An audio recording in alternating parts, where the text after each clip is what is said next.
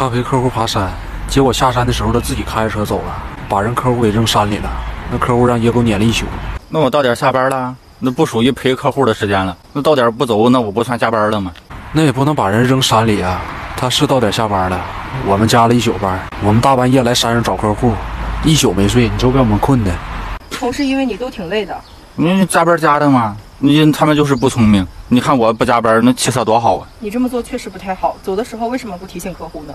我提醒他了呀，我说时候不早了，那他说没玩够，我说行，那我让你玩个够，那我就开车先走了。他是走了，那客户把我们全公司都问候了一遍，我们老板都快给人跪下了，全公司就他睡了个好觉。那我还纳闷呢，那我说怎么一到家一看手机，这么多老板的未接来电呢？那我猜到应该是急事。那你就没打过去吗？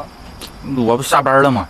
你好像对上下班界限特别分明。那我是来上班的，又不是来加班的。有那加班的时间，还不如回家玩游戏领手机呢。反正我认为我没错，我觉得加了班比丢钱还亏，那是对自己不负责。他不爱上班这事儿我们知道，有一次他给老板开车，老板坐后排睡觉呢，那闹钟一响，小涛直接开窗跳车就走了，那3小时赶上孙策开窗了。上班打卡成功。闯哥，我来接客户了。你接你妈呀！闯哥，我知道错了，赶紧给人客户送过去，好好道个歉吧，好吗？好。一天他妈有你这么快找。好。有你。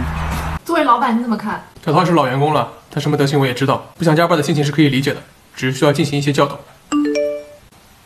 老板，到饭点了，我下班了，那客户我扔半道了。听说你把客户气跑了啊？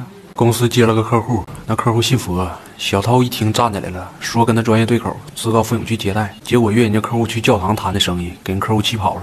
那职场应酬我强项啊，那客户有信仰，那我就顺着他来呗，我就带他去了教堂，预祝我们合作顺利。怎么带人家去教堂呢？不怕客户骂你吗？没事，他不敢。那他信佛骂我不破戒了吗？那我真服了，他办事不长脑子吗？那教堂跟佛祖能是一个单位的吗？那反正都是信仰，就当串门了呗。那客户就是太小心眼了。那客户没生气吗？还行，挺理智的。那客户怕自己动手破戒，说找人要弄死我。那客户到了教堂就开始念经道歉呢，人客户信了半辈子佛，差点让小涛把墙角给挖了。你这不逼着客户跳槽的吗？那我是奔着曾经合作去的呀，我还送客户一个招财猫，讨个好兆头呢。方便展示一下吗？这手势不太礼貌。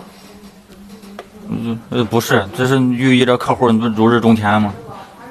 如啥日中啥天呐？先是挖墙角，然后再竖中指，那客户生气直接走了。那老板打算怎么处理？扣奖金呗，我们的一个组奖金全扣了，我们跟他一起挨罚嘛。让你气走了，你就不内疚吗？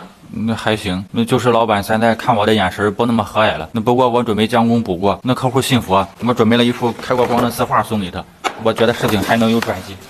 员工气走客户，作为老板你怎么看？小涛也算是老员工了，老板要给员工犯错的机会，而且他现在已经去给客户道歉了，我相信他。老板，我回来了。怎么样？事情有转机了吗？事情变得棘手了。